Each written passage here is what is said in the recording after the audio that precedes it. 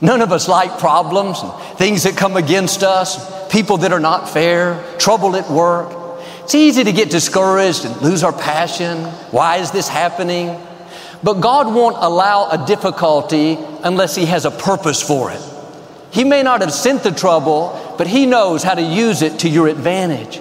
On the other side of every problem is promotion. The difficulty feels like a setback, but really it's a setup for God to do something new in your life. When God wanted to promote David, bring him out of the shepherd's fields, what did He do? Send him a good break? A friend to help him out? Open a new door? No, God sent him a problem. Goliath was standing before David, a giant twice his size. David could have thought, God, you said I was going to do great things. You said you'd show me favor. Why am I facing this giant? No, David understood with that problem came promotion. On the other side of that difficulty was a new level of his destiny. You have to go through it to get to it. Some promotion only comes through adversity, through closed doors, through things that are not fair. David went out and defeated Goliath, and instantly his life changed. New doors opened. He had respect, influence, favor that he'd never seen. What took David to the throne? A problem. Don't complain about the problem. You can't reach your potential without problems.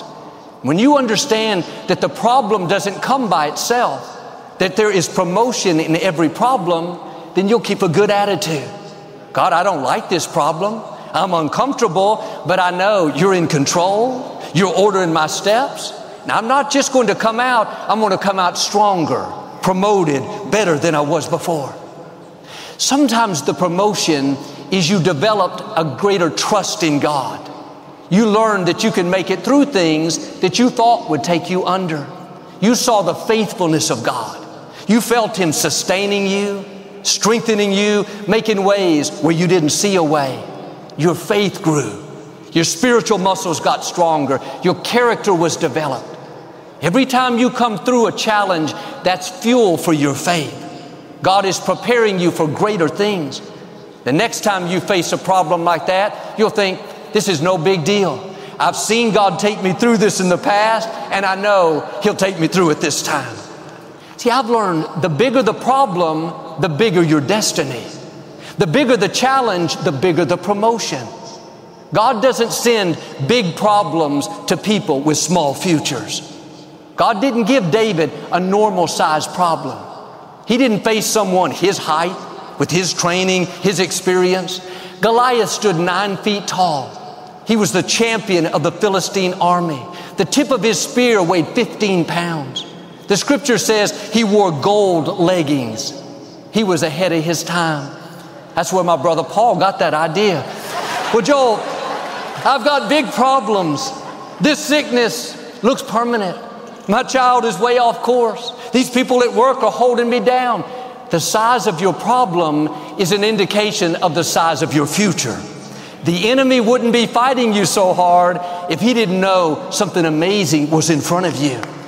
Don't be discouraged because you have big challenges. Have a new perspective. That means God has something big in your future. Big breakthroughs, big opportunities, big victories.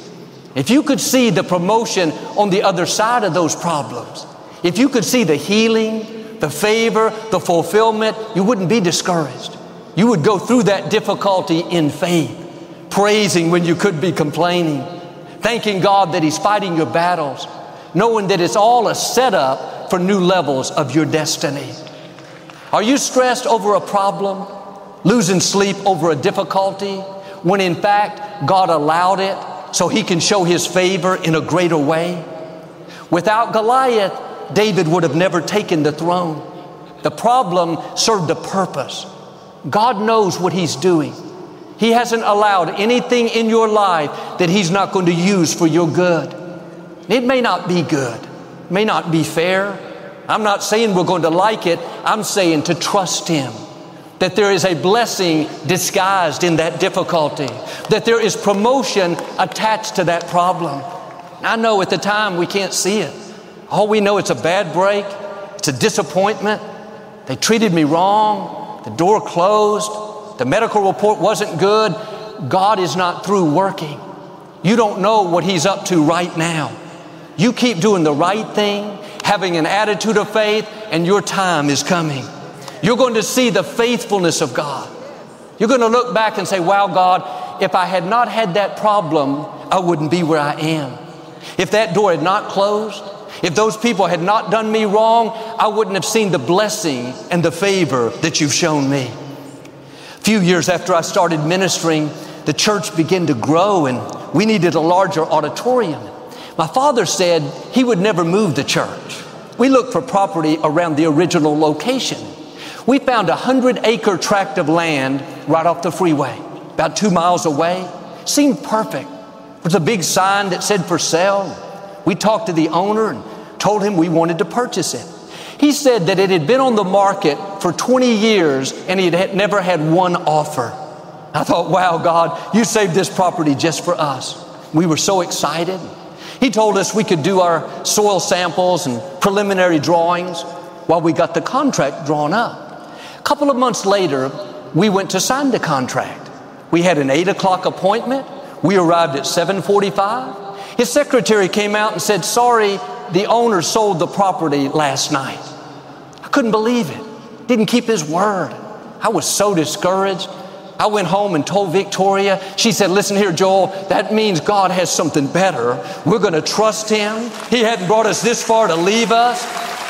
She started preaching one of my messages. I didn't want to hear that. I wanted her to be depressed with me. Misery loves company. But it's good to have friends that pull you up and not join you in defeat. A few months later, we found another large tract of land. This seemed even better. Had more access to it. When the owners found out, they told the people that owned the property on one side, they called and said they wanted to donate 10 acres to us. Now I knew it was God. People were giving us property. We went to close on the 100 acres and the same thing happened. They sold it the day before. I thought, God, this is a big problem. There are no more large tracts of land. We're stuck. We have no room to grow. I didn't see any options. But just because we run out of options doesn't mean God has run out of options. He won't let you get in a problem that He can't bring you out of. And the reason it's not working out your way is because God has something better. 6 months later, a friend called. Hadn't spoken to him in a long time. He said, Joel, the Houston Rockets basketball team is moving out of the Compact Center. You should try to get that for your church. When I heard that, something came alive on the inside. I called the mayor. He was a friend of my parents, and I was so nervous. I told him what I wanted, didn't know how he would respond. He said, Joel, I think Lakewood having the Compact Center would be great for our city. I nearly passed out. Things fell into place, and 3 years later, we had the building. Never dreamed we could be here. This was far beyond what I had in mind.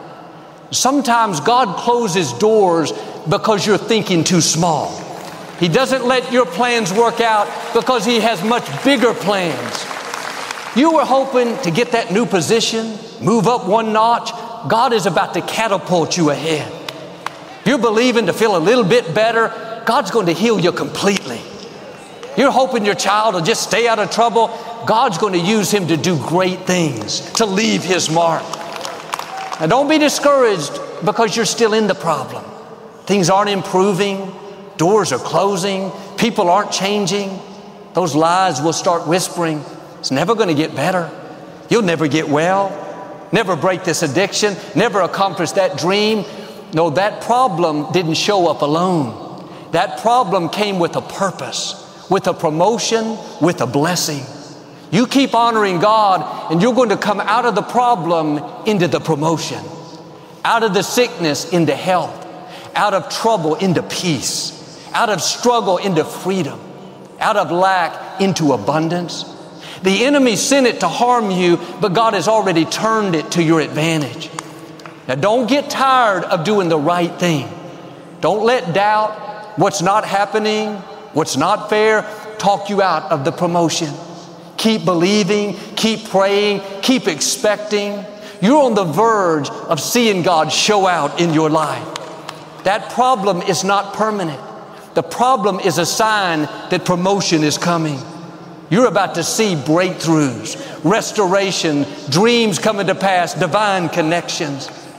God said in Psalm 50, trust me in times of trouble, and I will rescue you, and you will give me glory. He didn't say, trust me, and I'll keep you from trouble. Trust me, and you won't have any difficulties. He said, trust me when you're in trouble. Trust me when things don't make sense. Trust me when the medical report is not good. Trust me when a loved one doesn't make it. If you'll trust Him, God says, I will rescue you and you will give me glory. God is not going to leave you in trouble, leave you in heartache, leave you in dysfunction. That is not how your story ends. Don't believe the lies that say it's permanent. God sees what you're going through, and He's about to rescue you. He's about to turn things around. Chains that have held you back are being broken. Difficulties that look like they'll never improve, you're about to see a suddenly, a breakthrough, a healing, a promotion. It's going to be unusual, uncommon. You couldn't make it happen. You will know it's the hand of God. When my mother was diagnosed with terminal cancer in 1981, she was in a time of great trouble. She had a big problem, but in that trouble, she chose to trust God. She believed that He could restore health back into her. And instead of being depressed, worrying all day, she would go through the house quoting scriptures. Father, thank you that the number of my days you will fulfill, that I will live and not die and declare the works of the Lord. Against all odds, with no medical treatment available, God rescued her from that trouble. He made a way where we didn't see a way. For the last 40 years, she's been giving God glory. That big problem came with a big promotion. Her story of healing has helped people around the world. She's 88 years old now, still praying for people every week. The enemy would have been smarter to leave her alone, but God will make the enemy pay. What was meant for your harm, He'll turn it to your advantage. It says He will rescue you and you will give Him great glory. The reason you'll give Him glory is because when He brings you out, it will be better than you've ever imagined. I wanted to buy property to build a new auditorium. God gave us an auditorium that was already built on the busiest freeway in our city. You may be facing a problem today. My encouragement is that problem didn't come alone. There is promotion attached to it. God has the final say. Trust Him. Not to just make it through, not just survive, but have a new perspective. Father, I know this problem means I'm about to see a new level of my destiny. Lord, I believe, I trust you in this time of trouble. See, I would have never seen the Compact Center without those doors closing. You could say the Compact Center was attached to a problem. My mother would have never impacted so many people without that challenge in her health. David would have never become king without Goliath. Who knows where that problem is leading you? You've had some closed doors. Things haven't worked out. Who knows what doors God is about to open? You have some giants facing a sickness, setback in your business, a person walked out of your life. Who knows what kind of favor, blessings, fulfillment is headed your way? The setback is a setup for God to show out in your life. Now trust Him in the trouble. Not when you get out. The test is when you're in it. Nothing looks like it's going to change. That's when you have to dig down deep, say, God, I don't like it, but I know this problem is not here by itself, that there is promotion on the other side. So Lord, help me to believe. Help me to stay in faith. See, we all face things that we don't understand, things that don't seem fair. But I've learned God will not mismanage your life. He will not allow hardships and bad breaks that don't have any purpose. He's not just sitting back thinking, oh man, can't believe that happened to you. Too bad. He's ordering your steps. Nothing happens without His permission. He's promised that all things will work together for your good. Sure, there are things we don't understand. things that don't make sense. I can't explain it, but I can tell you, if you'll stay in faith, not get bitter, just keep doing the right thing, over time, you'll see it all come together. The scripture puts it this way: since the Lord is directing our steps, why do we try to figure out everything that happens along the way? There will be plenty of things that happen that don't make sense. If you try to figure it out, you'll get confused, discouraged. Put it in God's hands. God, this problem doesn't make sense to me, but I believe that you have a purpose for it, that when it all comes together, I will give you great glory. This is what 3 Hebrew teenagers did in the scripture. They wouldn't bow down to King Nebuchadnezzar's golden idol. He made a decree that no one could worship any god except his God. He didn't believe in Jehovah. He was so upset, he threatened to have them thrown into a fiery furnace. They were doing the right thing, honoring God, not compromising, and look what happens. They have a big problem. Sometimes you have trouble not because you're doing something wrong, but because you're doing something right. When you honor God, it stirs up the enemy. It will stir up jealousy, resentment, anger, critical spirits in people that don't honor God. It's not so much they don't like you, they don't like the blessing and favor that's on your life. The good news is they cannot stop what God has ordained. God being for you is more powerful than any force that is against you. He has you in the palm of His hand. Nothing can snatch you away. You may get thrown into a furnace, but God can make you fireproof. He controls the universe. These teenagers weren't worried. They weren't panicking. They said to the king, "We know our God will deliver us, but even if He doesn't, we're still not going to bow down."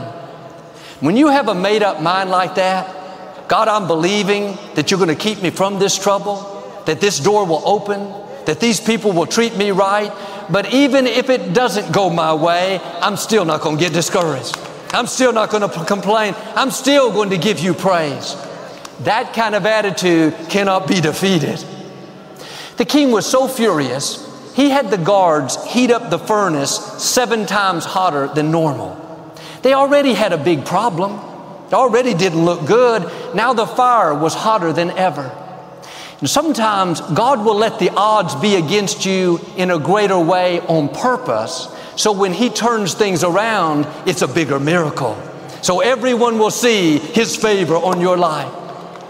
The guards tied up the teenagers, bound their hands and feet, and threw them into the furnace. They fell to the ground. It was so hot that the guards were instantly killed. King Nebuchadnezzar was watching from a distance. He noticed the 3 Hebrew teenagers stood up. He couldn't believe it. He said to his staff, "Didn't we throw 3 men in bound? I see 4 men loosed, and one looks like the Son of God." He ran over to the furnace window and shouted, "Shadrach, Meshach, Abednego, servants of the Most High God." A few minutes earlier, he didn't believe in the Most High God.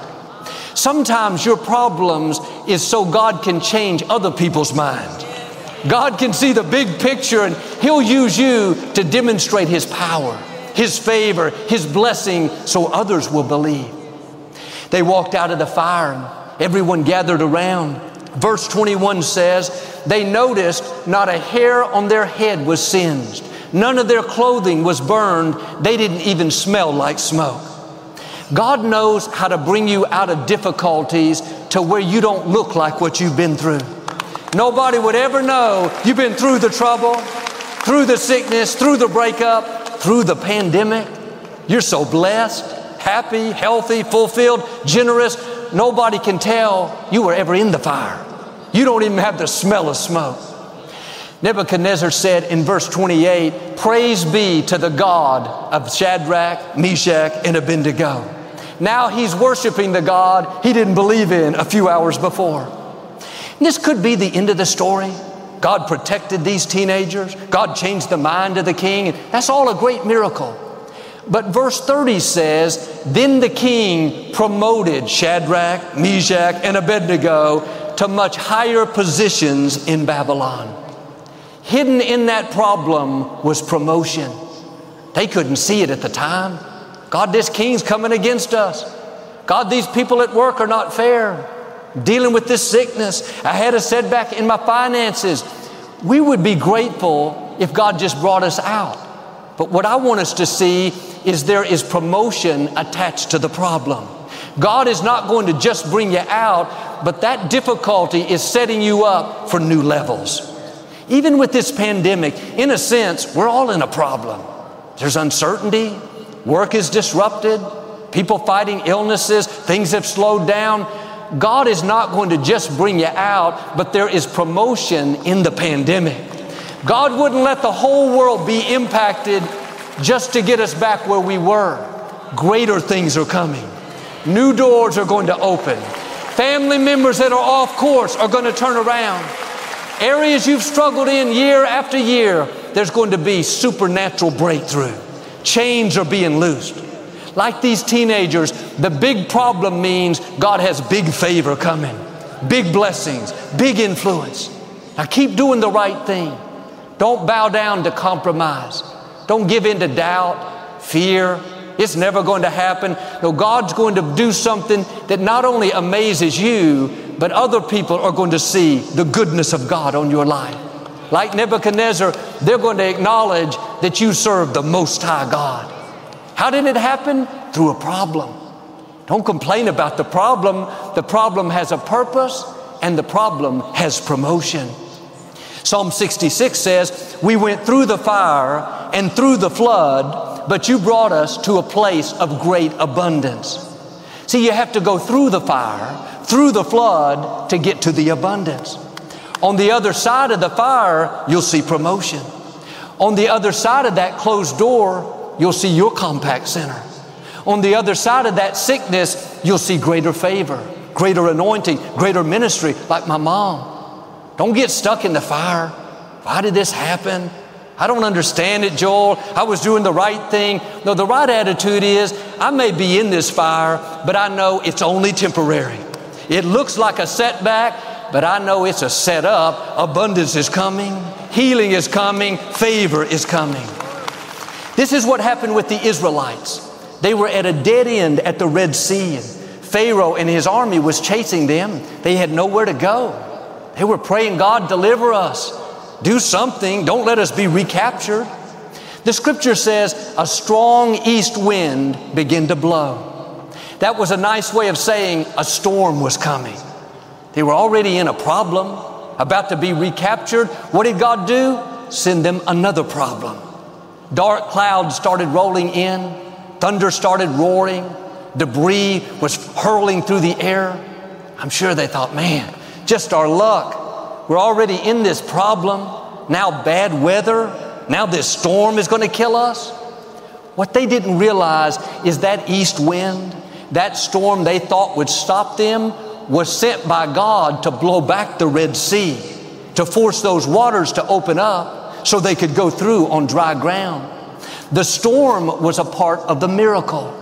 The storm was what not only going to bring them out, but the storm was going to defeat their enemies. God has a purpose for their problem. They couldn't see it at the time. Maybe the east wind is blowing in your life. You're asking God to help you. Seems like the problem is getting worse. You don't see how it can work out. You're tempted to live discouraged, overwhelmed. You don't know what God is up to. His ways are not our ways. What you think is another storm, another problem, can be what God uses to make a way, to open a path, to do something that you've never seen. We don't like the storms. The thunder is loud. Things are blowing around, but God is in control of the winds. He's in control of your circumstances. God sent these strong east winds not to harm them, but to blow back the waters. What looks like it's going to defeat you, God is going to use to move you forward. Like these people, you're going to look back and say, wow, that east wind wasn't what I thought. That storm looked like it's going to stop me, but God used it to promote me. God is going to do something that you're not expecting. You didn't see it coming. Suddenly your health turns around. Suddenly that door opens. Suddenly the right person shows up. You've been through the fire, through the flood. Now get ready for abundance. Enemies that have been chasing you are being defeated. Depression, addictions, trouble at work, health issues, that storm is coming to an end. You're going to see the hand of God doing unusual, uncommon things.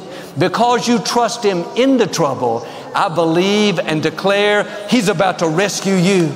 You're going to have favor in the fire, promotion in the pandemic, strength in the storm. When you see what God does, you will give Him great glory in Jesus' name. And if you receive it, can you say amen today?